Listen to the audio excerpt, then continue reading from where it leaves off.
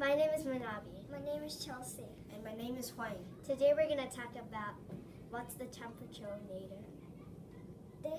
We have a temperature sensor and 3 LED lights.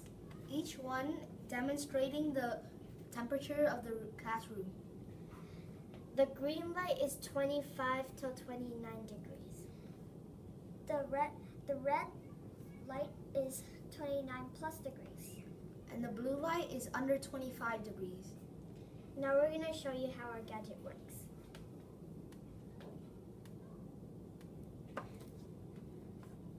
So if we put a cold tissue on it, it is too cold, so it turns blue.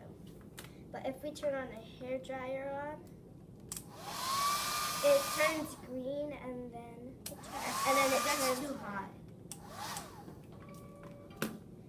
And also we have a remote so the teacher doesn't have to stand up and go somewhere to turn the AC off.